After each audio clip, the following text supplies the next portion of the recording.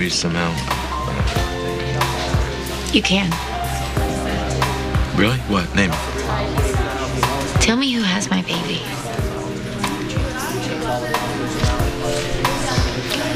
Please, Jake, where is he? Where is my little boy? Babe,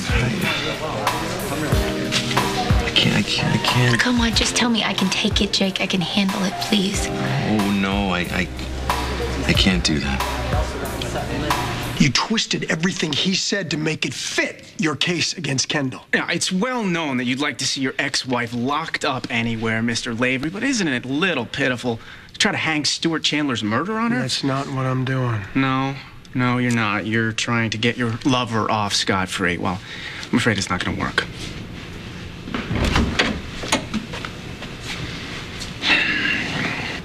And neither will your attempts to pump my wife for information. Well, this is sufficiently awkward. Mr. North, say my work here is done.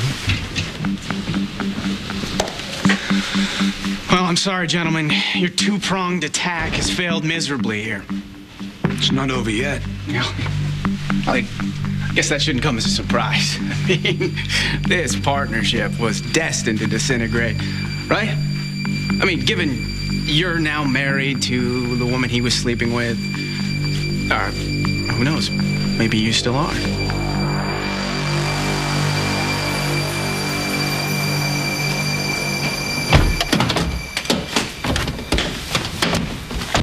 Erica, what are you doing? Ryan told me that you bugged Adam's house. Has Annie said anything incriminating yet? No, not yet. But when she does, I'll have it recorded. All right. Not yet. I like the sound of that. Do you have any idea when you think that might be? I don't. I mean, it could be weeks before Annie slips up. We don't have weeks. Kendall's trial has been moved up till Monday. That means we only have a few days to prove that Annie is guilty of killing Stuart. Otherwise, my daughter can go to prison. Well, we better get listening. You're admitting it. It's Kendall. You killed Stuart. What is she doing in Adam's house? Of course I'm not serious. Now stop insulting my intelligence. You're not here for my help. You're here for my confession. You think I killed Stuart, don't you? Yeah. And I'm not the only one. Of course not. God, it all makes perfect sense now. Everyone's joining forces for their precious little Kendall. It's no wonder Ryan and Erica are always here. They're just waiting for me to trip up, waiting for me to confess. It's actually a genius plan when you think about it. I mean, hell, I've killed before, right? And that was my own brother. So what's a mere stranger like Stuart, right? That sounds like another confession to me. Best case scenario, I go to jail. Worst case scenario, I get thrown back in Oak Haven. But all that's important is that the charges against you are dropped. See? Everyone wins. Yeah, everybody except for me. And I've got to tell you, Kendall, I'm getting really, really tired of losing.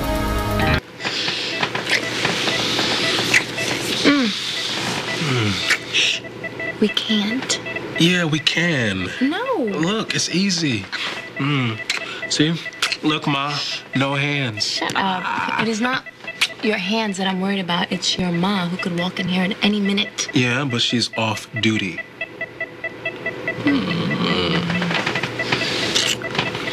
All right. But I'm warning you, someone could get an eyeful. Someone try your sister. Ugh. You told me that you didn't want to know any details. I'm allowed to change my mind. But then you told me what I should do in case this should ever happen. I told What's happening you right not now. to tell me anything. Right, no matter what. That's what you said. But that was before I saw him, Jake, before I held him. Which you weren't supposed to do in the first place. And if I'm gonna move past this, then I need more than those moments in the hospital. I need more than just thinking about him tiny and fragile. You know, I need to imagine him strong and healthy and thriving.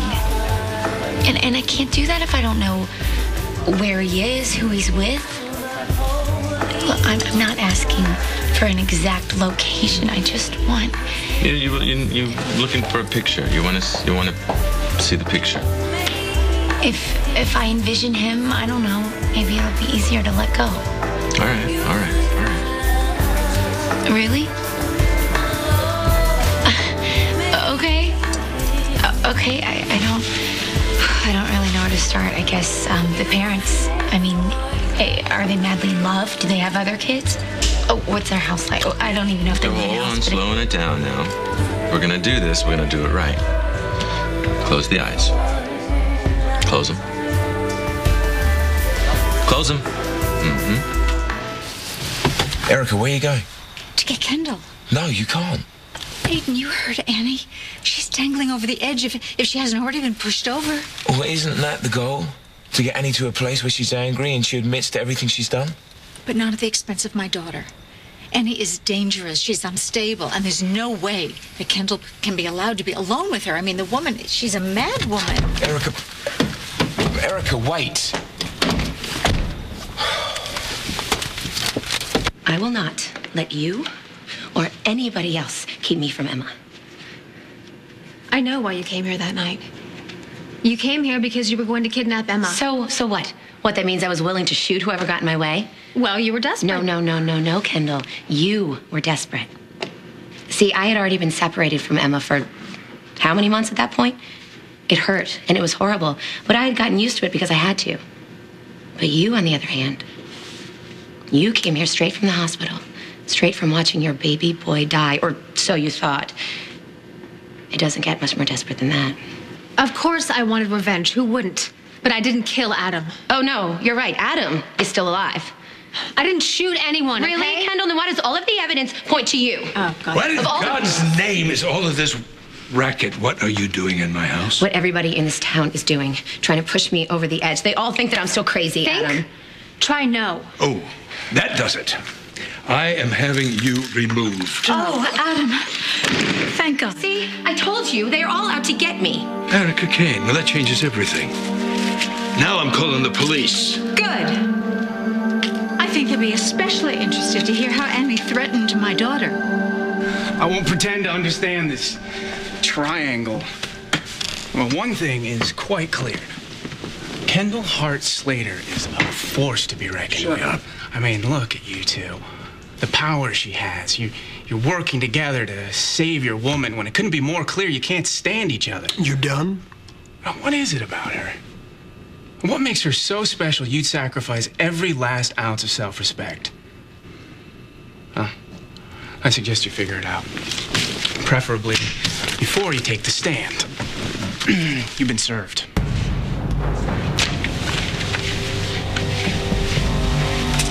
Oh, tell your buddy Tad he'll be receiving one too.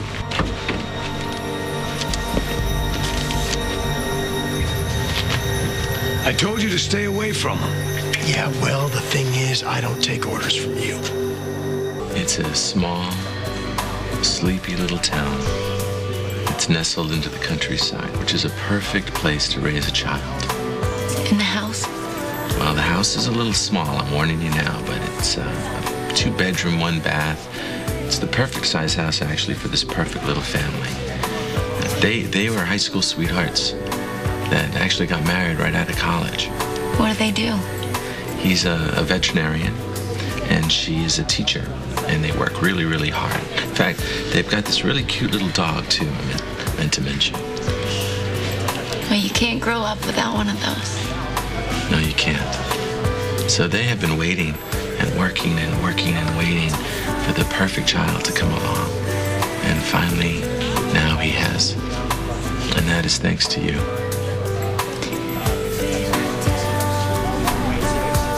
Well, it sounds like he's going to be really happy. I don't have a doubt in my mind that he will be. I need a tissue. I'm going to be right back. Thank you.